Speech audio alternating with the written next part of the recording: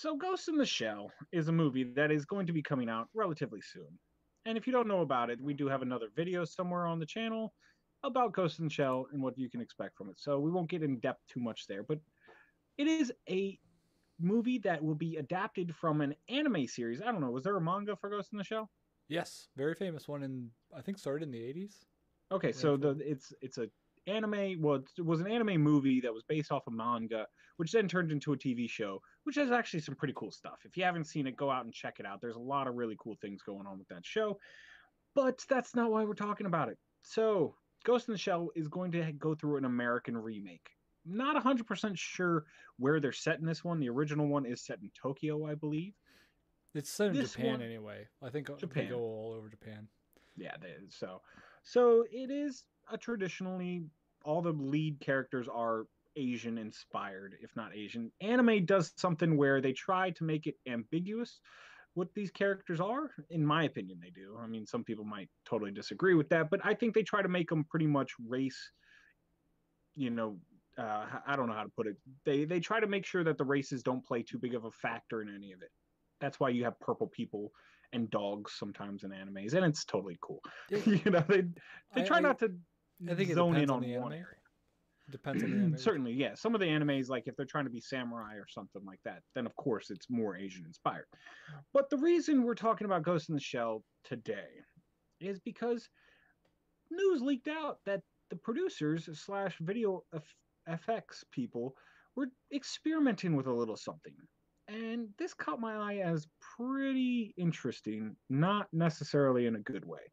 But apparently, they were experimenting with a way of making the white characters in this movie, mostly Scarlett Johansson, who plays the lead role of this movie, into Asian characters. So they were going to mess around with some of the digital effects and kind of change their appearance a little bit. I imagine they were going to make the eyes a little bit thinner, um, maybe the face a little bit thinner as well. I really don't know quite what they were trying to do, but apparently they were trying to make these characters look more Asian, and I'm guessing it's to make them fit more into the story.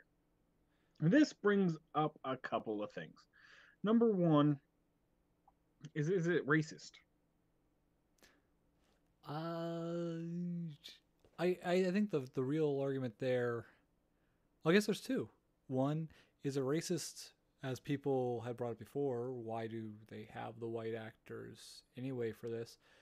Especially if they're going to then try to make them look Asian. Like, why wouldn't you just Yes. start with an Asian Yes. actor? I mean, you'd think it'd be easier and better to do it that way.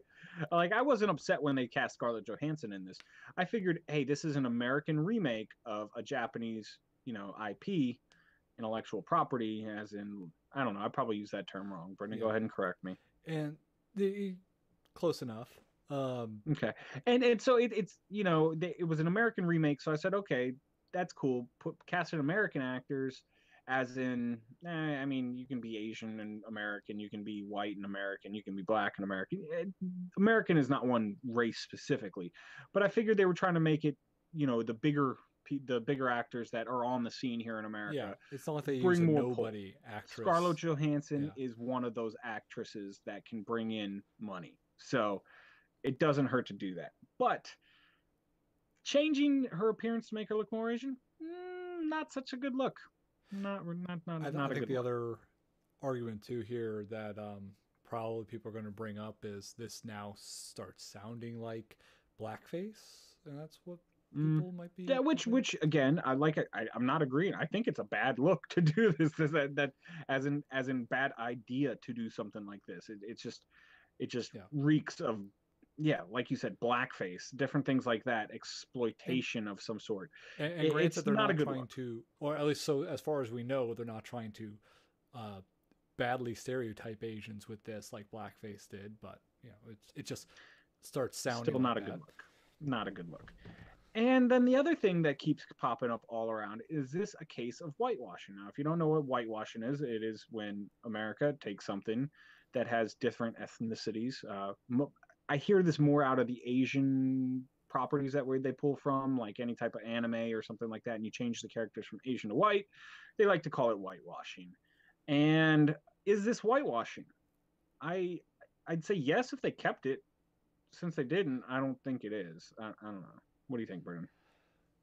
You, I think it might be now that they're trying to make them Asian, just because because part of what whitewashing really is about trying to block it, maybe not trying to, but one of the big complaints is that it's blocking the actors and actresses that are capable of the specified races that fit, um, or do not fit, and just putting in white actors and actresses because.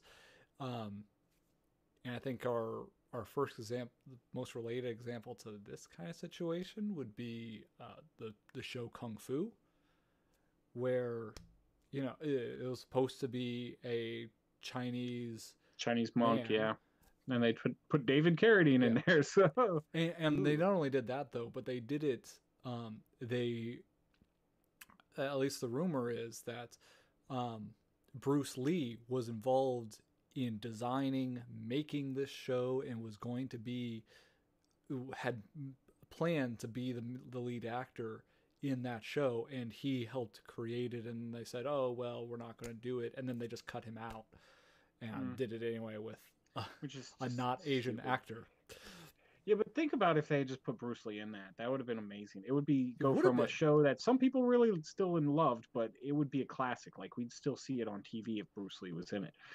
We don't see it anymore on Yeah, TV. which shows Uh, you too though that it's not like he was a bad actor that would have been poor for the role. He would have been amazing in the role. yeah, yeah.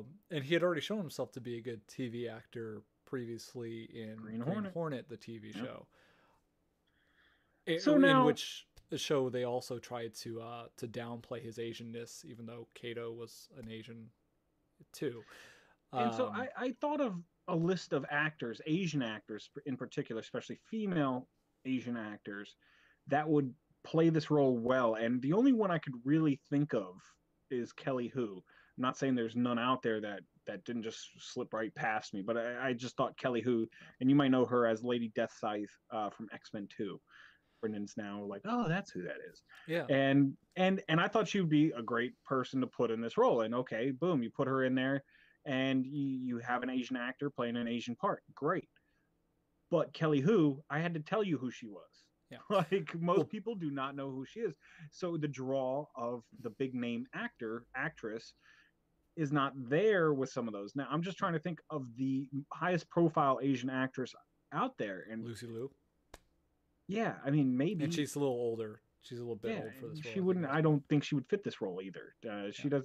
She did all right with an action style role in Kill Bill, but I wouldn't want to see her in that over and over again. So it kind of it's hard to say yes, this is whitewashing, or no, this is not whitewashing. Now, full disclosure, if you can't tell, me and Brendan here are white, so I don't know if Well, our we got opinions video can really be effects heard making us look super. white. Yeah, well, you're right. Yeah, we just special effects to ourselves to make ourselves look like. You can But guess yeah, what we so really are. I'm not trying to say that we are this authority, and so since I don't think it's whitewashing, it's not whitewashing. I could be totally off and wrong on this. I'm just trying to say, from my perspective, when they cast white actors in a remake, an American remake of a Japanese property, that it's not racist inherently to cast white actors or other race actors, because number one, you're going for the big names. Big names sell big movies, and if they want this to be a big movie, yeah, there's plenty of people out there that know about Ghost in the Shell. Me and Brendan would have seen Ghost in the Shell no matter who's acting in it, but that's because I've watched all the anime, you've watched all the anime, we watched the movies. How many, maybe 2 million people, 3 million people, 4 million people out there in this country have probably seen all that much, and that With is this one, I would say more than that, but you're right. because it's been around for so long. It's not going to be the mainstream audience that a movie typically goes for, especially one that's probably going to be very Well, expensive. it wasn't going to be a mainstream movie audience until they cast Scarlett Johansson in the part, and then it makes it as mainstream as you can get. Mhm. So it's interesting there. Now I went searching for other examples of other cultures changing characters, their appearance, their race, whatever. I did come up with one in American culture that we've already seen, Now, Brendan likes to tell me that there's a comic book of Nick Fury that is based off of Samuel L. Jackson before he became Nick Fury. Great, cool. But Nick Fury is a character that was written and drawn originally as a white man. And for a long time, up until Original Sin, I don't remember seeing him as a non-white person. And then when Samuel L. Jackson was cast as Nick Fury, now after Samuel L. Jackson, even before Samuel L. Jackson played that, when I heard he was going to be Nick Fury, I was ecstatic. I was like, this guy is perfect. He's got the attitude. He's got the toughness. He doesn't take crap from no one, you know. And I thought this was the perfect person to play Nick Fury. I can't imagine a white person doing a better job at Nick Fury than Samuel L. Jackson. But that was a case of them changing the traditional color of one of the characters from white to a different color. I had no problem with that. I'm sure there were some bigot racists out there somewhere that were up in arms about it. But, you know, for me, I thought this was a perfect thing.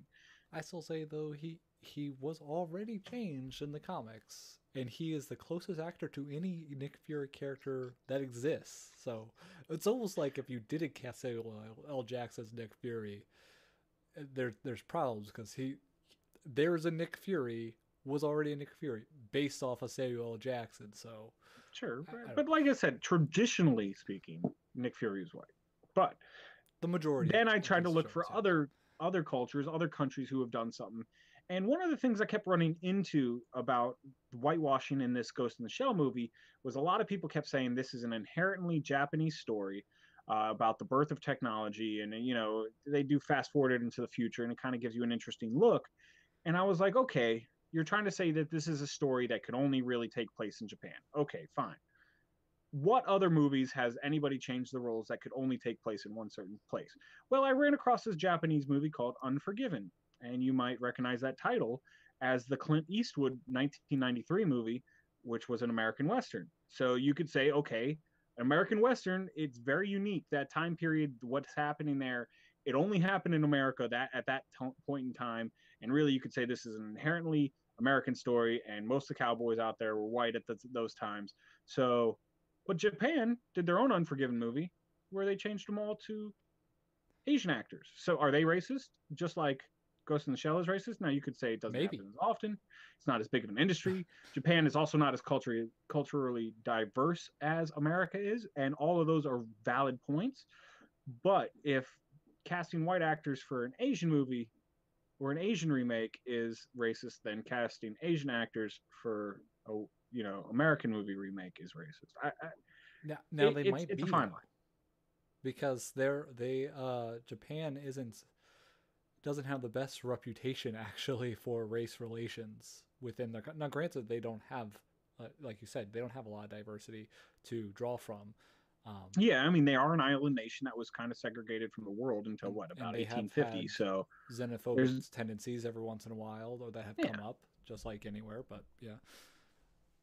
So and I'm not trying to say that I'm right or I'm wrong. I don't see this as a racist thing, but again, you know, we're white, so well, we could just be blowing this. I would say letting this go over our heads. It's just really weird, specifically with Ghost in the Shell, the way they're going about it, because with Ghost in the Shell, they did have a way out of this problem of it not matching, of the actors not matching, you know, being in Japan, what you would expect of Japanese people in Japan, because a lot of them are highly prosthetic. The main actress or the main character is her entire body is artificial. Yeah. So she could look like she's just got a brain. Anything. And the brain is artificial too, actually. Yeah. And several of them that's the funny thing about it. Ghost in the Shell, everybody's brain is artificial. Yeah. They just put your consciousness into this artificial brain. So yeah, you're right. I mean, this character is also, how can you say it's supposed to be Asian necessarily when it's supposed to be a cyborg? So I don't know.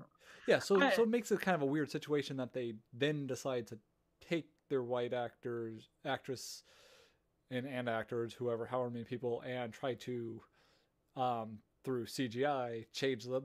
And it's also a little bit funny because aren't they doing a Laughing Man setup where doesn't he like hacks and changes what people look like to an image? So maybe that was that's an interesting part of this whole thing too. So it's just and we don't know where this movie is going to be set. I haven't had exact word that it is going to be set in Japan or it's going to be set somewhere else.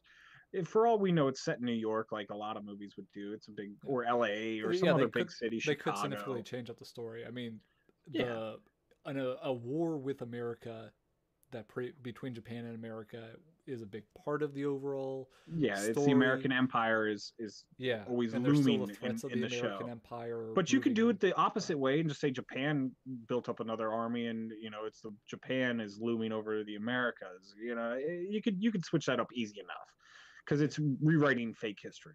I can rewrite fake history all day. Just did. I'm good at it. I did. But it's just it's a fine line. And do I think some people are overreacting a little bit too much about this? Yes. I think it's a movie. I do understand that you wanted to represent who's out there. I mean, American cinema, you look at it, 90% of the leading actors or actresses, or at least definitely the highest paid ones, are white. And there is a problem with that because 90% of America is not white. It's a mixture of everything. And so I'd like to see that diversity played out more on screen for sure. But I don't know, you could say just casting a white actress in a role that used to be an Asian role, or kind of still Yeah, is inherently it's racist. hard to So say here. Although there is, I guess, the last thing I would say is, from what I understand, there is an extra sort of sensitivity problem here with um, one of the races that apparently Hollywood is the worst at getting into roles is the are Asian. Asians. Yes, that is true. That is very true. That's a valid point as well. And I've seen a lot of stuff about that where, sometimes even movies will, like, producers will want to have Asian actresses or actors in, and they just say that they can't find any because their talent scouts are not looking for them, even because they're not. And there's weird dynamics there about trying to get their ends.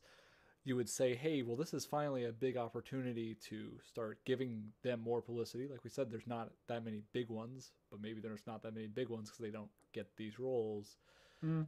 It could be that it's complicated. Well. There's that, but kind of that it's specifically Asian maybe makes this a little bit more of a stressor. But well, I mean, we heard about the same thing with black actors not being recognized at but you see this year's more Oscars. black actors, and I agreed. I agree with all now that. I do do believe there should be more diversity. You show off the diversity. I mean, this country is becoming we're like 40%, Latin. I mean, there's not nearly enough Spanish actors out there. We still have a ways to go. I'm not saying that this movie put us back. That's all I'm saying. That I'm not going to blame. I would say not necessarily. Yeah, I mean, it's hard to say. It's hard to say. Yeah, this is kind of just a weird situation that they're doing the way that they're doing, and I almost feel like the whole visual effects to make them look more Asian is a bad move in this situation. Just kind of roll with what you're already doing, but we'll see how they do it. But hit us up. Let us know what you think. Do you think this is whitewashing, or are they just trying to change the movie to make it appeal to a big, greater American audience? Let us know. Comments down below, of course, at Where's My Face on Twitter, Google Plus, Facebook. Always good ways getting a hold of us, but let's keep on rolling.